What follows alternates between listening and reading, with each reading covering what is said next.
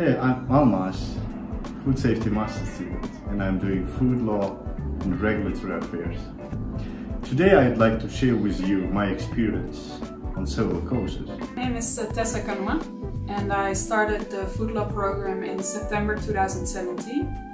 And currently I'm studying, I'm doing a second master at Wageningen University in food fermentation, and later I hope to combine the insights that I got from food fermentation with food law. My name is Laura, and I started a master program Food Safety Law and Regulatory Affairs in 2018. After finishing my bachelor in nutrition and dietetics, I started working in regulatory affairs. So when I started the master program, I already had some background in food law. The baseline course, Food Law. You will admire the structure and the content of this course. The practicals would challenge you to go deeper in legal aspects.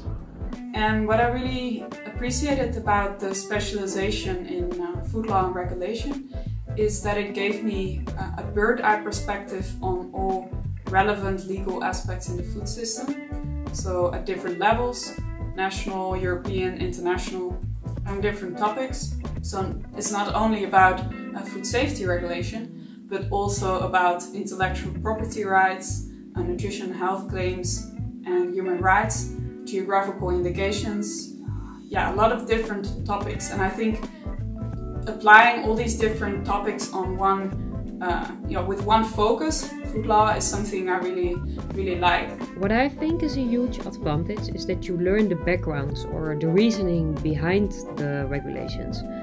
This makes interpretation much easier. What's really special about specialization is the way the teachers interact with the students. Most of the classes are very small, so the teachers know you by name. The teachers are very involved and open to suggestions. And if your educational background is in law like mine, the program will equip you with necessary competences in food science. I'm sure the food hazards course, and in particular the toxicology part, would be very challenging for you. But at the same time it will be essential to understand the science behind certain regulatory provisions. The way the program is designed, first having courses in the first year with all these different topics, and then in the second year you can dive more in depth into a topic of your interest with the thesis and the internship. That really worked well for me.